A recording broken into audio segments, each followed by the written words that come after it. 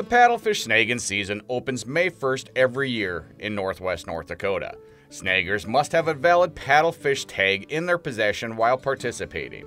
Also, there is one noteworthy change involving the sale and distribution of paddlefish tags.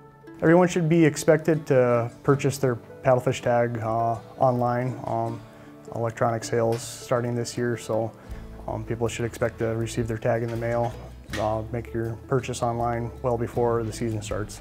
Customers should plan accordingly when buying online to allow for timely delivery of tags in the mail. Tags can also be purchased at the Game and Fish offices in Bismarck, Dickinson, and Williston during normal business hours. And the dry conditions can certainly play a role on how long the season is open.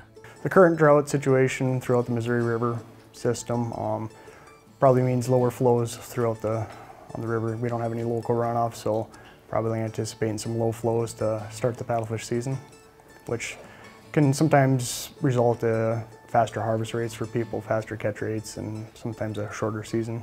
The paddlefish population seems to be holding its own over the last couple of decades. We're still harvesting good numbers at 1995 year class. That's made up a large component of the harvest for quite a few years now. We're anticipating a strong return of 2011 year class of these males will start to show up in bigger numbers, so things are looking good as far as the population status.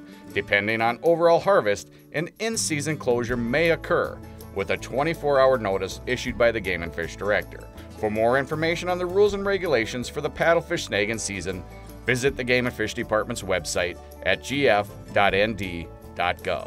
This is Mike Anderson in the North Dakota Outdoors.